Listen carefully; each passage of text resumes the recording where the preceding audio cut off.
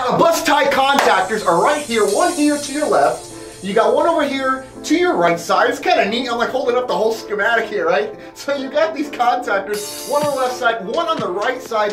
What they do is allow for one AC power source to power both AC bus 1 and number 2. It's going to power the entire electrical system.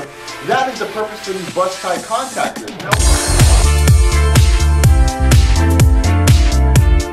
You got that fault light up there, and basically the fault light will illuminate on the overhead panel to tell you, hey, flight crew,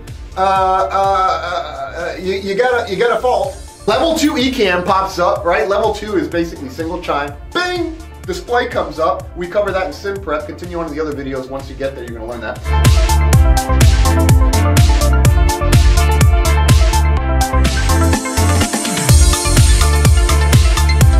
Double JT, the pushback sequence. We are also talking about how you can expedite, how you can speed the process up.